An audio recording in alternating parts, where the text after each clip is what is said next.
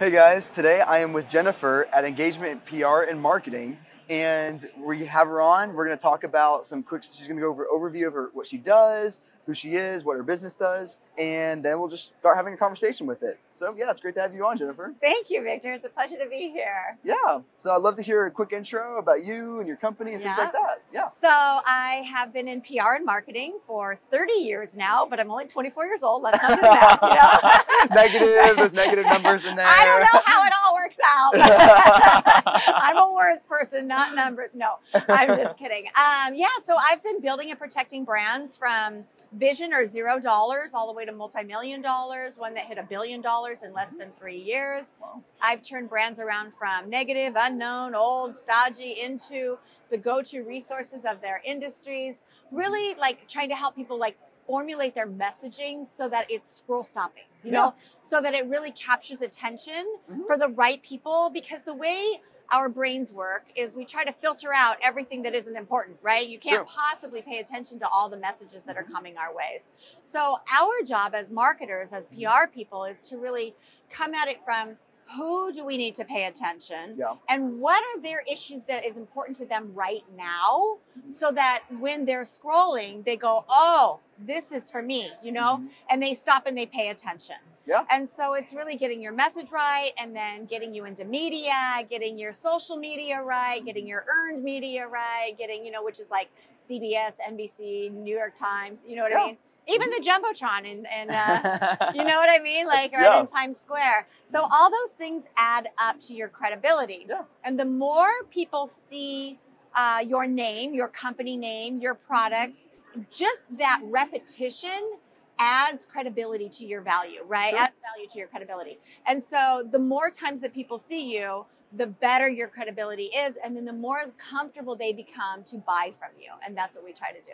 Yeah, that's great. And like when it comes to like scroll stoppers, I'm right there with you. I use Facebook triggers when people scroll through their feed. I actually use triggers, which is like a recognition point. Like, oh, I recognize that. And they stop in their feed and then they engage with the ad. And that's a really good filtering system between, oh, that's important, I know what that is. And then it makes it where you have really engaging ads, posts, and things like that when you put triggers in your post. What are some engagement ways you get engagement to really get the person to stop, like really stop it in their feed? Stop. So it has to be important to them, right? It has to be answering a problem that they have right now. So I use Old MacDonald Had a Farm, right?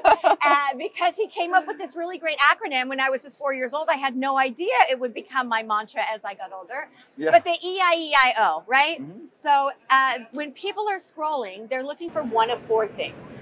So education, information, entertainment, or inspiration. So one of those four things, or any combination of those four things, and they say, oh, that's for me, you know, meaning it helps them to stop the scroll. They want to be entertained. They want to be inspired. Like that's when we go to social media. We want a brain break, right? Or if we're doing a Google search, we're looking for education. We're looking for information. Like what is it that, you know, you're going to answer? Like how are you going to solve my problem that I have right now? And so to get that engagement, you have to be answering one of those four things, first of all. And if you ask questions, or if you say something that's shockingly different, right? Like think clickbait. Even though we don't want to think clickbait, because we want to think ours is better than clickbait, you know. But it really just all is, because you're trying to stop that scroll and get them to click, get them to say something, get them to make a comment, right? Get them to engage. And first we engage with the people that we know and like. And that includes brands, right? If we feel like it's our brand, like we like to attach ourselves to brands. That helps our self-identity. That one's not me, this one is me. What is the difference is for us as marketers and you as business owners to really figure out, right? How are they associating with your brand? Is it as a, I use them every now and then, or I've used them before, or is it, no, this one's mine, this is who I am, I will never use any other paper towel except, you know what I mean? Like that's how we get. And so when you think of that, and when you're building your own brand, to really understand what are your unique identifiers, what distinguishes you from everyone else? And then how do you deliver that distinguishable message in a really exciting way? How are you interesting to them, to what they care about? So I've had people, I use this media acronym, right? Message, excitement, deliver your message with excitement, distinguish yourself, be interesting, and know your audience. And whether it's your audience or through somebody else's media, understanding their audience. And how are you going to do one of the EIEIOs, right? Going on that though, how do you tell the difference between what your audience wants? So are you testing all 4 of those? Like, are you testing entertainment? Are you testing each one of those and seeing how they engage? How do you typically know what your audience is enjoying and which one they like? Or is it based off the person? It's a brilliant question. Yeah. It's actually, you want to kind of do all 4 of those. Okay. And then you want to do combinations of them. And you want to do them on different days. You know, you're doing different posts, different days, a mixture between your paid and your organic. You know, and then you see, what do people engage in? What are they really liking? Are they just hitting like, or are they actually making comments? You know, what is the difference? And see what they like and what they want from you, out of you. Yeah. And then as a difference in the paid ad versus the organic, is it different? Are they wanting different things when they come to your YouTube? Which kinds of videos are they engaging on more? And which ones are they just video, you know, clicking on, they watch a few seconds and they ban out, right? That's why we need data. You've got to know your numbers, right? And we use that data to start tailoring messages all the way down. It seems that this vertical of our audience likes these kinds of things a little more often. It doesn't mean you don't do all 4. It just means you give them more of what they want and you pepper in the other things. Like if you really need them to have education and they only care about the memes that inspire them, you have to figure out how to weave the 2 in together. You know, how can you do a learn more after you've inspired them and they're like, oh yeah, that one's me, right? Like that's what we do. Like you can see those inspiring messages when people hit like, they're like emphatic. Yes, you know what I mean, right? Trying to break the screen, right? Yeah, that one's me. And other ones are like, I'll support you. You don't get to see how hard they hit it. You only get to see the numbers. But you do get to see like where people are engaging and how they're engaging, and then how do you want to adapt from there. So when you're posting all this content with all these different types of things, with whether it's entertainment, engaging, and all these other types of methods you're going for, how are you analyzing that data? Are you using a tool to analyze your data between all these different channels? Or are you actually going through and just literally looking about which one is performing well? Yeah. It's actually more of the latter. I mean, a little bit of both, right? Both. You know what I mean? You have to have the data analytics doing. I'm not going to do that data analytics. We already confirmed I don't do numbers. I'm just kidding. But yeah, no, I mean, it's really like coming up with, because it's sort of the same thing as like when you're in earned media. The earned media is where you earn your way onto other people's stages versus your owned media, which is your social media that we've been talking about, your paid media, right? And then there's your search media. They all intertwine together. But if you think about your earned media, is in the same scroll as all of your social media and your paid media. And then all of those come up in your search media. So they all play in together. So you have to look at a variety of data sets and see where people are engaging. It's also on yours. Like if you get an earned media spot, you want to stick that on your website, and then you want to link from your website to your social media so that it's all those links back. Right? If you go from your social media straight to the source, you've skipped your own website, and it actually does worse in the SEO. As you know, the Facebook organic is very low. When you're posting on Facebook, you can have 100,000 followers on Facebook, but then you're only going to reach like 1,000 of them. Like the Facebook feed, the Facebook organic is horrible. That's right now. higher than you're probably actually going to reach. Yeah, exactly. So I guess what are some strategies you've been able to reach organically and paid media to really reach your customer at like a large scale? What have you been doing for that? So don't be afraid to keep repurposing the same post. Right? So one of the things is you post and you see what kind of engagements it's getting. And then you can like it yourself and it brings it back up into the feed.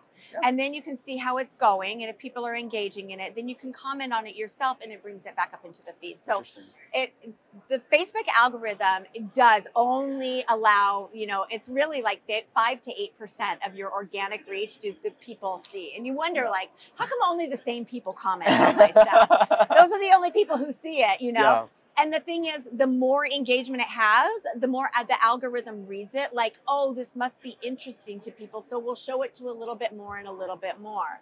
But you can take some of your older posts that got decent engagement and repurpose them and share them back up again into your feed and see if they get more comments. Like, you want to add to it. You want to add value to it. You want to say something new about it. You want to say something controversial. You want to link to another article that either supports it or contradicts it. Right? And so you're continuing the conversation with people in your own comment feed. And so you're saying, you know, hey, I just got this, you know, I just saw this article, and you link to it, you know, that says, you know, something confirming or contradicting. What do you guys think? You know, and you can do that in a post, like in the organic part of the post, like sharing it, or you can do it in the comment feed.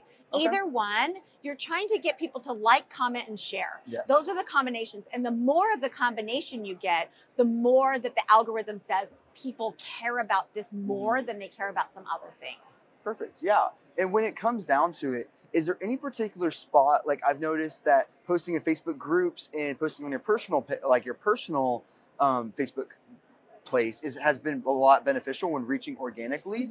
Is there any desired spot? Like, is there any Facebook group strategy you have, or any other strategy to really try to reach the most people organically, like on any social media? That's an interesting question. I mean, is the group public or is it private, right? So a public group, more people do tend to engage because they're all part of that group for a reason, right? But is it a group that actually is engaged, or is it a group that just exists? So there are those differences, right? How much is the owner of that group really helping to motivate and encourage other people? To run a really good Facebook group, you need to make it about everyone else. And that is a really hard thing, because people think, well, I really want it to be about me and my company or my purpose. You know what I mean? I'm the one that posts all the interesting stuff, you know? Well, that's only interesting to you. So you got to remember, like, everybody listens from their favorite station, WIIFM, right? What's in it for me? So as marketers, as posters, as engagers, we have to think, what's in it for them? Why do they care? And they only care from a what's in it for me perspective, right? So they are there to promote themselves, their knowledge, to share their expertise, to argue their point of view. So don't be afraid to be controversial. Don't be afraid to post something that's going to create some excitement, right? Excitement is what we bring to it. Interesting is what they get from it. So that's the difference between exciting and interesting, right? You know, like, you want to think, well, it's interesting to me. Well, that doesn't mean it's interesting to everybody else. What makes it interesting to them right now? What makes it important to them right now? Can you make it urgent and important? How do you balance the marketing and sales with brands? Because I see so many like Instagram accounts of brands where they only post pictures of their product at different angles, and you're just like, wow, like, it's not working. It's not working. They're like, what's in it for me? What's in it for me? So really, look at how great we are. So how do you balance the marketing and sales for brands? So the key word of the day in messaging is limbic. So you want to kind of tap into that limbic part of the brain, right? The brain, the part that makes you go, yes, that's me. Yes, that's for me, you know? And you do that by speaking in their language. You're looking for this. Now, we have a tendency, right? And you look at so many people's website, we this, we that, we're so great, check us out. Here's how we're different. Here's how you want to work with us. All about me, me, me, me, me, right? And that was the language. That's not the language, because people don't care about you. Until they know that you care about them. So we want to know that they understand us. So don't worry about sales as much as you worry about solving problems, understanding, making sure that people that your brand understands the buyer and the problems and what's current and what's urgent of today. And if you look at what happened over the past year and a half, everything is flipped upside down. Everything that we knew to be true is no longer true, right? We live in a whole different world. We've lost brands. Brands have elevated. I mean, you know, Zoom, like, holy moly, it's been around forever, and then not forever, but you know what I mean? They went from you know? And so, but you can't predict that. Like, who would have thought the whole world would start working from home, you know? And Yeah. so how you can't really kind of predict those kinds of trends because you don't know what's coming up, but you have True. to pay attention to today's news. And that's how you get in the earned media to begin with, Yeah. is what's important to them Mhm. right now. And they're looking at it from what's important to their audience. Mhm. So to get into earned media, think about, and it all ties into sales, right? Mhm. Yeah. Because you're building that credibility and showing your audience that you understand what's happening in their world right now. Yeah. What's making them stress out? What's keeping them awake at night? What's stopping their sales or what's boosting their sales? Mhm. And then how are you fitting into that whole entire thing? Yeah, exactly. And what it comes down to, no one really cares about you until you give that person value. Like, Exactly. you have to help them in some way, and then they're gonna go, "Oh, who is this person? What is he like? He helped me." And like, Yes. the more value you give them, Yes. the more interest. And like, humans are like naturally very, very, like, we have very like good attribution when it comes to like, we really want to help each other. Right. And once you provide someone and help them, they want to help you back Yes. in some weird way. Yes. But now there won't be any direct ROI with that, but in some way they are going to see you and understand you and want to be with you. Yes, in there some is way. exact ROI though, because Mhm. it comes in referrals, it Sure. comes in reviews, it comes in, you know what I mean? Mhm. Like, I gave this to you, you were helped by it. You don't say that, Yeah. they say that. You gave this to me, you helped me, you held my hand when no one else would, right? Yeah. And then I want to do something back for you. What can I do? I would love to refer people to you. Fantastic. Can you start with a review for me? Because that really is going to help elevate my SEO. That's really going to help other people understand that Mhm. they want to work with me, why they want to work with me, what they're going to get, or the value is that they're going to get from working Mhm. with me. You know Yeah. what I mean? Yeah. And when it comes down to it, when a client comes to you and they say, "What is the direct ROI I will get out of this?" And it's very difficult when Yes. with content marketing. Yes. Like with social media marketing, it's like with Facebook ads, you can like get a direct Right. ROI. But with content marketing, it's a little bit different because this one post may get them started in the funnel and they just may randomly purchase like the product at some point. Yeah. So how do you track ROI and how do you really help that process? That is it's like the challenging question. That has been the question in PR since time began. Like Yeah. I told you, I've been in 30 years. We've been talking about it for that long and longer. We used to try to measure it in turn, like make it equal to, well, if you took out an ad that was the exact space of the same article, it would have cost you $10 million, you know? Yeah. Yeah. And we got it to you for our simple, you know. And today it's really just adding that value over and over and over again, because Yeah. then when people Google search you, Mhm. the algorithm again, like we're really working with algorithms. So Sure. ROI comes in the algorithms, and how easy are you to be found, right? So if you think about, there's really only 5 ways that people discover your business. So 4 of them are media, right? There's the owned media, which is all your social media, your website, your blog, if you have a blog, which you're talking about content, Yeah. right? Mhm. Articles that you put out, articles that you contribute to. Then you were getting into earned media, right? That's Mhm. number 2. Earned media is media that other people own, and you have to earn your way onto their stages. Yeah. And so then we have paid media, which is the advertising or the sponsorships or sponsored articles, like Mhm. anytime you pay to be in front of an audience. Yeah. And then there's search media, which is your reviews and your, you know what I mean? Like Yeah. and the content really helps with the SEO, right? It helps with that search media. It boosts your organic, your owned media. Mhm. And then that helps earned media say, okay, they've got eyeballs, people care about them. They're going to bring more eyeballs to me, Mhm. right? Because they care about one thing, which is ratings, right? They care about how many eyeballs they're getting. And Yeah. then all these things start playing into each other. Hmm. And then the 5th one is referral. Yeah. Right. And that's also channel partners and things Yeah. like that. So they all play into each other. True. And where does the ROI come in? It comes in how easily are you found? If Yeah. we Google search your topic, where do you fall in the ranking? Because everyone says, oh, where do you hide the dead bodies? On page 2 of Google search, right? Like no one goes there. Oh, that's great. So it's Yeah. not about, you can't own the internet. No Yeah. one's going to own the internet. So how do you own your tiny slice in each little market segment at a time? Mhm. Where does your audience live? Yeah. Meaning in their head Yeah. with regard to your space. And then how are you getting them to stop the scroll so that they're paying attention? Because it doesn't matter if it's earned, owned, paid, search, you have to stop the scroll. It doesn't matter if it's email. Email is part of your owned media, right? You still have to stop the scroll. And when you're pitching traditional media, mainstream media, and you're pitching, they're still in their email and they get inundated every single day with hundreds of media pitches, just like yours. So they're like, how quickly can I get to a delete, right? How quickly can I get to a delete? And so you have to capture their attention immediately. It has to be relevant to them on that day for the articles that they're writing, at least within their headspace of what's coming up, which is based on the news of today, or is based on what's going on, or it's based on how much can you shock them? How much can you, what's the clickbait? It's still clickbait because you have to, like, they need to know immediately that you can help meet their needs. What's in it for me, right? They're like, how are you going to help me? You're not going to help me right now. I'll file you. Once you're filed, you're filed. Like, it doesn't matter if you're round filed or you're filed in a folder, you're still round filed. You know what I mean? You didn't get it. So you just keep going back, and it's relationship building, you know, and it's really just like, how can I help you with your stories? I want to be the resource for this, you know.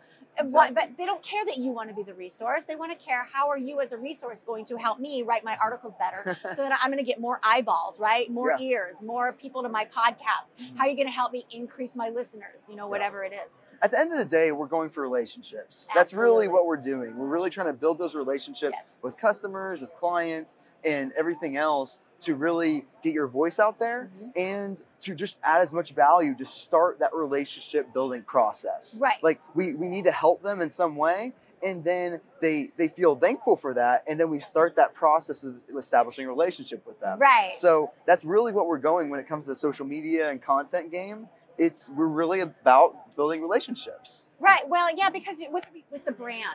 You know what I mean? To say this brand gets me. They understand my issues of my wrinkles that I have to lift this face up. You know, like if it's skincare products, you know what I mean? Like, how are they gonna make me look better every day? Well, that one still gave me this, but this one lifts my face up. You know, like, it's meeting a need, right? It's meeting a need. You know, like dermatology. I work with a dermatologist. You know, and his thing, like, how do you differentiate? Because there's a bajillion and a half, right? So how do you differentiate? And so you kind of come up with those things that education.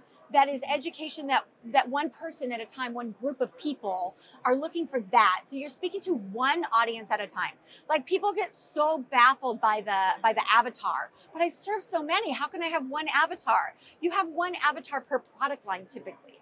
You know what I mean? You as a business might have 5 avatars. I don't know how many product lines you have. Like, it depends, but you can't be talking to all those people at once, because they're not going to stop the scroll, because you have to, like, water down your message for everyone to understand that it's for them, and then you're speaking to no one. So you have to really get targeted and really understand, what are they going through right now? What's important to them right now? And then how are you meeting their needs right now? And the more content you put out, the more ads that you do, the more organic posts that you do, the more you're included in earned media articles and stories and podcasts and whatever, it all elevates your credibility, where people say, that guy's the expert. He knows what he's talking about. I heard him on this thing. Or sometimes it's even, I saw his name associated to this, and it was a part of a big event like this. And so he must know what he's doing, because all these other people thought he was an expert. It just happens naturally in your brain. So the more people see that, you know, credibility happens through repetition. Our brains learn through repetition. So it doesn't matter if you're teaching your brain something good or you're teaching your brain something bad. The more you see and do things, the more your brain goes, oh, that's the norm, even if it's not, right? Yeah, you're totally right about that. Is there any opportunities that a brand, like, for example, like Instagram Reels are really good for organic or anything else? Is there any other brands, opportunity-wise, through Facebook advertising and through organic, that brands should start exploring right now? So whenever there's a new social media aspect, you kind of want to test it out. But more importantly, when there's an established media, like Facebook has been around for a while, Instagram has been around for a while, and they come out with a new toy, they want people to engage in that new toy. So the TV, the lives, that's the toy of today.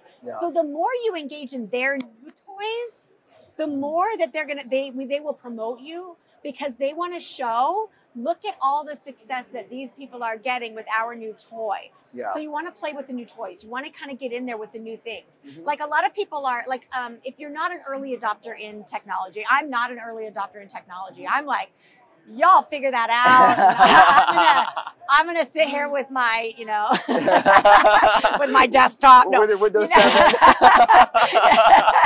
7. No, but you know what I mean? Yeah. Yeah. But you have to with the new toys, because that, just play with it. You can't go wrong, you know? And so you just play with it and you get out there and you start doing it, and they promote you.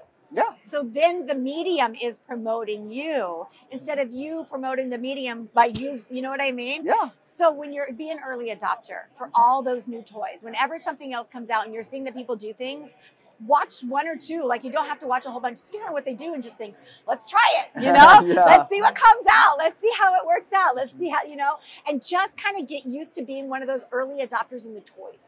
And that's when it comes down to just testing. Yes. Like I'm religious about testing new things. Like you got to test your new creative. Yes. You got to test new like strategies and Yeah. formats and everything that you do. It's like there's so many different ways that you can optimize Yes. like your entire content strategy, Yes. whether it's email, whether it's social media, it can be literally anything. Yeah. It's important to always be testing like crazy, because it's going to give you the most success. Do you know, and you have to test messages, because Yeah. just because you think it's fabulous, that's that audience, right? You know Yeah. what I mean? The Yeah. people who think like you. Yeah. But there's Yeah. a whole world of people who don't think like you. Shocking, I know. But even the Wall Street Journal does A/B testing in their headlines, in their actual print of their newspapers. They Wow. will come out with two different versions of the same newspaper on the same exact day. Wow, I didn't know that. They do, Interesting. and because they're targeting audiences. Mhm. This kind of audience wants to read these types of stories. This type of audience wants to read these types of stories. So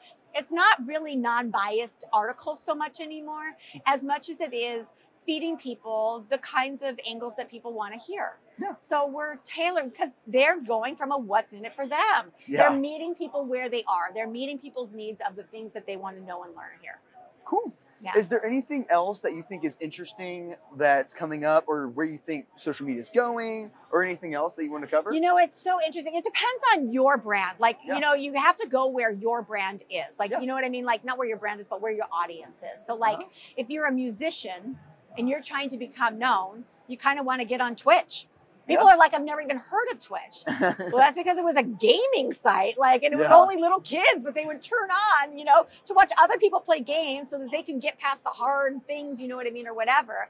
And then musicians started creating music to go with the gaming thing, so that it was a little more entertaining, right? And then people started recognizing the song, so then they opened up their own music channel within Twitch. And then, you know, Twitch even bought Bob Vila, the painter from the 1970s with the big really? and Wow. I forget what the stats are, but it was like in the first month, he got more views than the entire series of the 1970s. Wow. That's Interesting, crazy. right? Yeah, I mean, yeah. it's something like that, you Uh-huh. know? I don't know exactly what it is. Don't quote me. But it's something like that. It's really absolutely spectacularly amazing. So where can you go and be creative? Where can, you know, like people are, oh, I don't want to do TikTok. You know, I don't really blame you. But at the same time, if that's where your audience is, be engaging on it. Be funny, be fun, be something, be entertaining. Yeah. So go where the trends are, where your people want to be. Where I've been really able to try to get a lot of TikTok content, because a lot of brands really struggle to get on TikTok. Yes. Because it's a whole new format. Yes. Like we're not like brands are now adopted to Instagram and Yes. Facebook formats now, and it's a whole different dynamic. Yes. It really is. They don't really know how to approach it very well. And what we've been doing is we've been doing TikTok influencer campaigns to create lots of like get people established to the brand. And that way customers understand it, get the brand awareness out there. And we actually take the ones that go viral and we advertise them and kind of boost them from there. What are some ways that you found to really help brands kind of adopt TikTok to kind of understand it a little bit better? So, I mean, think about what are they already engaging on? You can kind of look and see, you know, and then TikTok tends to be humorous, you know, so you have to come at it from something that's funny. Yeah. If your brand is not funny, don't try to be funny. Yeah. TikTok's not for you. Mhm. Do you know what I mean? Yeah. But if you can be silly and you can add something that is shockingly, it's really about that Shockingly, what the what? I assume you would do awesome on TikTok, right? Because I'm very expressive. Yeah, I mean, you just like, can you be funny? Yeah. If you cannot be funny, don't be funny. Yeah. Like non-funny, funny is not funny. Yeah. I mean, it's double not funny. Except that we make fun of you really badly, which can also work because, you know, Yeah. like if you think about the old school, like, I don't care if you said something good about me or you said something bad about me, just spell my name right. You know what I mean? Yeah. There's a truth to that because, especially in the USA, like we're very forgiving people. Yeah. But that, for the most part around the world, people are forgiving. So it's okay to go out and try something new. As long as you're going to go, if it flops majorly or it turns into a disaster, because crisis communications, like that is one of the things that we excel in, right? Yeah. It's like turning that brand around from an oops, you know? And so you just got to be transparent. You have to be willing to say, we tried something, it didn't quite work the way we wanted it to, you know? You be able to laugh at yourself. Yeah. If you have the personality type that you cannot laugh at yourself, don't attempt it. You know what I mean? Like everything is not for everyone. Sure. Don't be afraid to stay in your lane, especially if it's working, but venture out a little bit, right? Life happens just outside the comfort zone.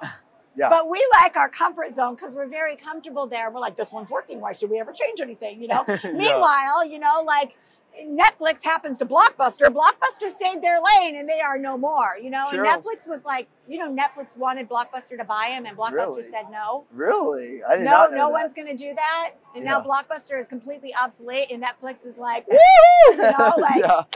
It's kind of like Yahoo had a chance to buy Google for like $50 million, and like Yahoo is like, nah, not worth it. Now they're $100 billion or whatever it is. Biggest competitor they have. Yes. You know? I mean, and surpass them. You know, Yes. so it's like, just pay attention to what is happening. You can't go out and buy every single people, like, you know what I mean? Every single other company that comes your way.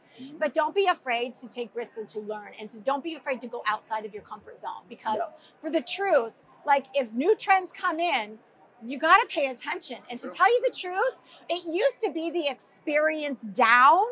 It is not necessarily, it is a lot of what is coming up. True. And so you have to pay attention to the younger crowds. What's happening? Because even though they might be 10, 11, 15, 18 right now, and you think, okay, they're not that far off from taking over your entire company, right? Yeah. They're 5 to 10 years out. They could be a global brand in no time. And you were like, what? Yeah, and it all comes down to like testing. Like it doesn't really matter how much experience you have if you're constantly testing, because there's new features that come out on social media platforms every single day. And that's what you should be playing. That's like for Instagram Reels, for example, if someone with tons of experience only posts on the normal Instagram feed, you're not going to be very much exposed. But for the person that's always testing and always testing new things, they're going to grow tremendously on all this new organic, all these new, and they're going to reach a lot more people. So it all comes down to, it doesn't matter how much experience you have, it matters how much you test. That is what matters. It matters how much you're out there. Get that, because credibility happens in our brains through repetition. Yeah. And then from other people, you know what I mean? Where is the repetition? How are they saying it? What do they agree with? But you still can elevate in credibility even if they think you're a kook.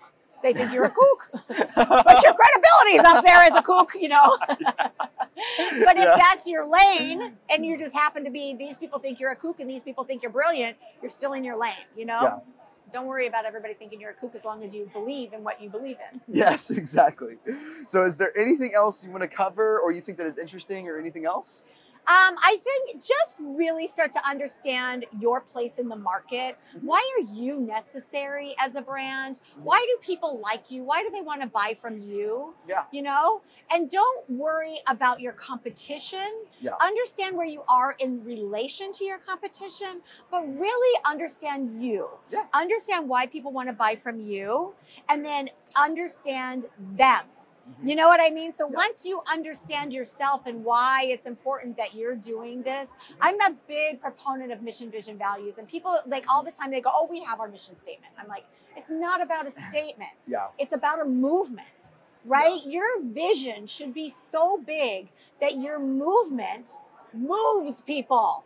Your vision needs to be that big. Your mission is what you deliver to make that vision a reality. You know, it's not about a statement. It's about a lifestyle. It's about knowing why you go into work every day, because you're trying to create this better world for your audience. Yeah. Right?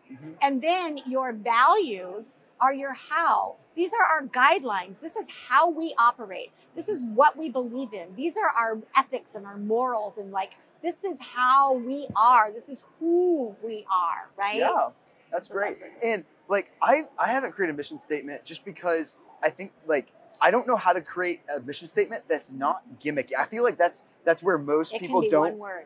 Like that's where most people get stuck on mission statements. They think they're gimmicky. Yeah. Like I don't want to see, like, obviously I'm trying to change the world, but like that's obviously super gimmicky, so and cliche, and I don't want to do that. So how do you change the world? How? For whom? Why? In what aspect? You know what I mean? You want to make it easier for people to find the brands that you work with. You know what I mean? Or so what is it about that? Like, why you then? A lot of people want to change the world. You know, you have to. You want to go deep. You know, when people say go vertical and go deep. Yeah. What that means is you consistently are asking yourself, what's behind that?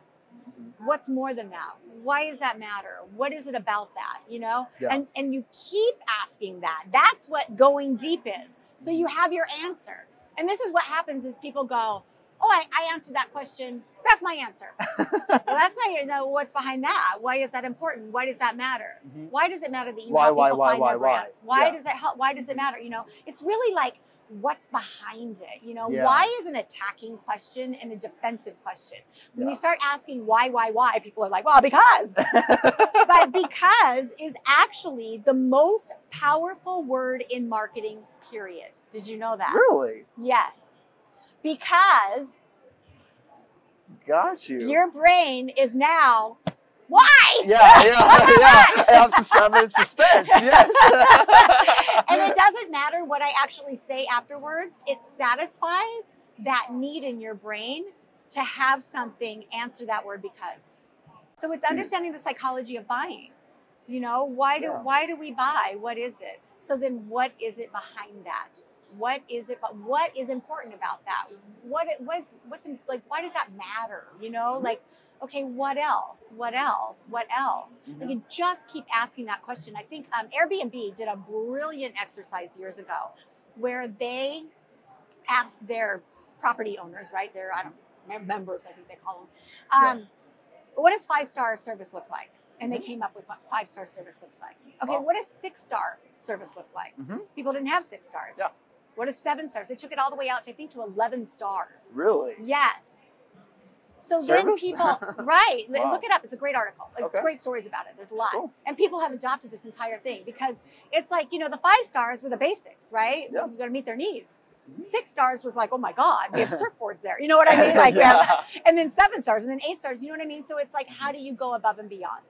Yeah, I think that's what it comes down to. Like, just adding the most value possible. And usually that is through, like, really putting yourself out there and also going above and beyond for specific people creates even a more personal connection. Like sending that one-on-one message to help that one person out.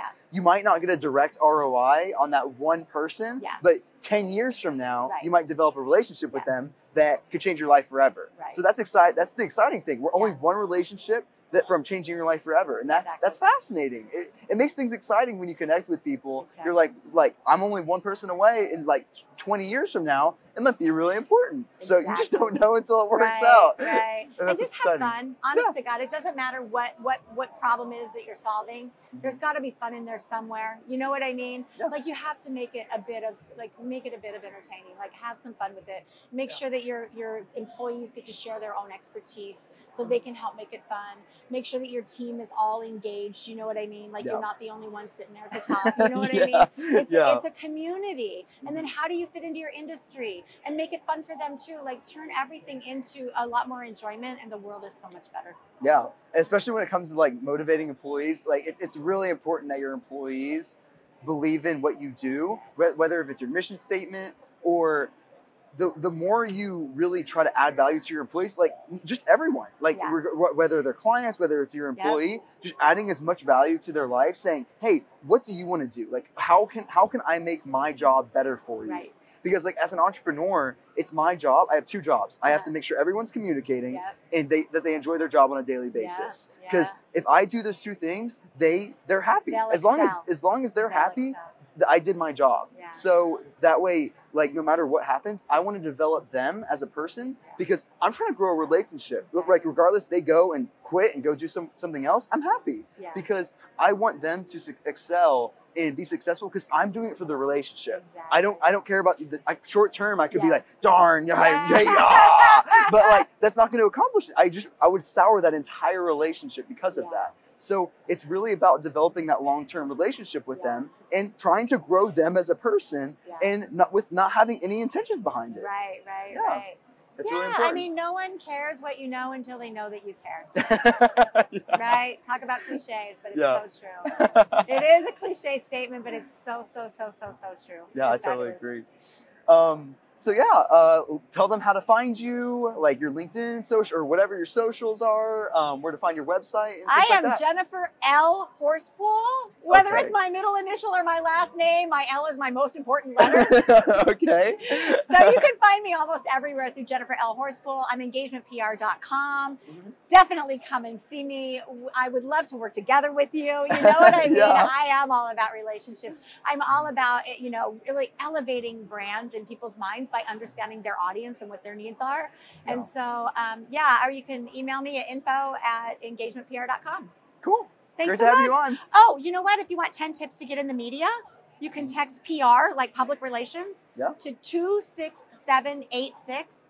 26786, PR, like public relations, and I'll send you 10 tips on how to get in the media. You'll love it. Cool. Thanks. Check that out, guys. Thank you, guys. Thank you. Bye-bye. Boom.